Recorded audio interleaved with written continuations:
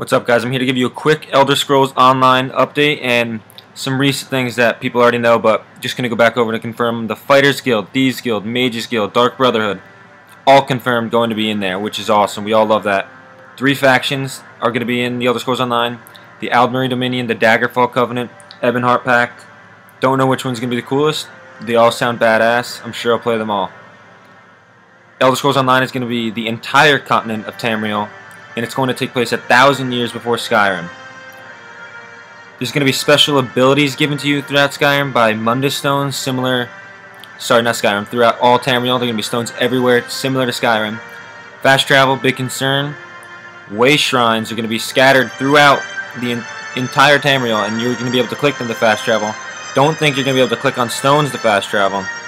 Click on cities to fast travel. It's going to go down to the stones. There will be Daedric ruins. Awesome fact. Some of the classes are going to be the Dragon Knights, the Templars, and the Sorcerers. Don't know which one is going to be the most badass, but Dragon Knights, come on, sounds awesome. Some of the armor to expect. Dwarven, Daedric, Elven, and Glass. All regulars throughout the Elder Scrolls games. All awesome. Some cool news that most of you may not know is it's going to be released for Mac as well. So all you PC users that have been talking trash to the Mac fans, sorry to break it to you, they can get the game now too, so that's a huge bonus.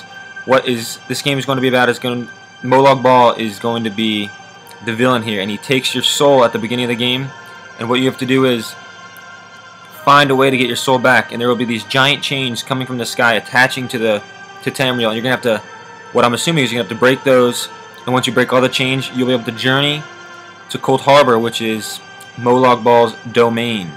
Now, the big thing, when it is going to be released. I have done my research. You could check IGN.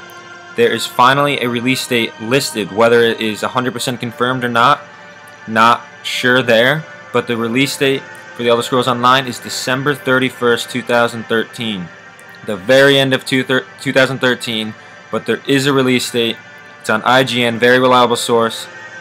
I'm going to be covering Elder Scrolls Online. I'm going to be doing main quests, Let's Plays, everything. So if you're interested in the Elder Scrolls Online at all, you want updates and all that stuff, please subscribe. I'd really appreciate it.